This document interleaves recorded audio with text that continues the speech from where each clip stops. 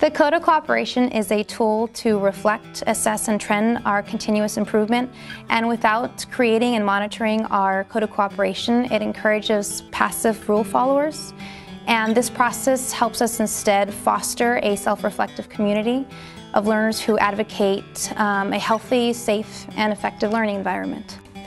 The way we have our learners self-assess is for them to rate themselves on a scale from 1 to 4, 1 being where learners might need help listening or might need help being kind to others, and a level 4 being where they can go above and beyond and help their fellow learners.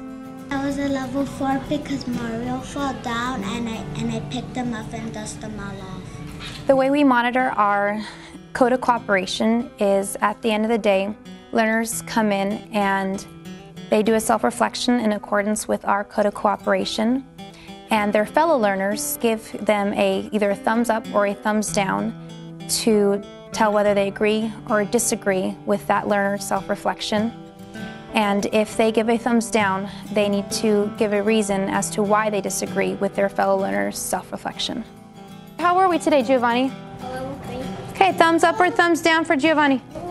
Okay, thank you. Mario, why do you disagree?